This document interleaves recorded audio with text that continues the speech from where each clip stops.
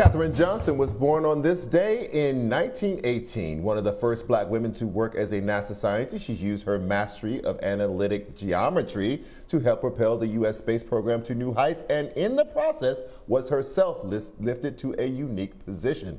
Johnson was the mathematician whose grasp of orbit mechanics was crucial in sending the first U.S. astronauts to space. Graduating high school at 14, the prodigy would go on to attend historically black West Virginia State. Later, she integrated the graduate school at West Virginia University, one of 3 African-American enrollees in 1939. Johnson went on to work with the National Advisory Committee for Aeronautics, known today as NASA. She became what was known then as a computer or human calculator, plotting and computing aeronautical trajectories.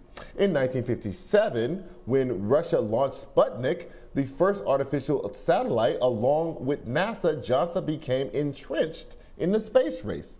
Mathematicians were vital to the U.S. effort. Johnson, along with 2 other black female mathematicians and Mary Jackson, broke barriers to achieve success during this important time. Johnson is best known for her work verifying the results of electronic computers to calculate the orbit of Mission Friendly 7.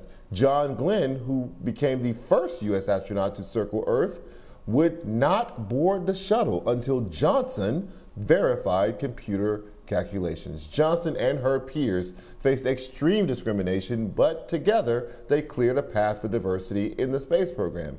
But the group would go largely unknown until 2016, when Margot Lee Shetterly published the book Hidden Figures. The book was adapted into a successful film, and the 3 women received much-deserved praise in the years to follow. A year prior to the film's release, Johnson was awarded the Presidential Medal of Freedom by President Barack Obama. In 2019, she received the Congressional Gold Medal. Earlier this year, she was inducted into the National Women's Hall of Fame. So today, we celebrate the legacy of Katherine Johnson. And that is For the Culture. Thank you for watching Prime, and good night.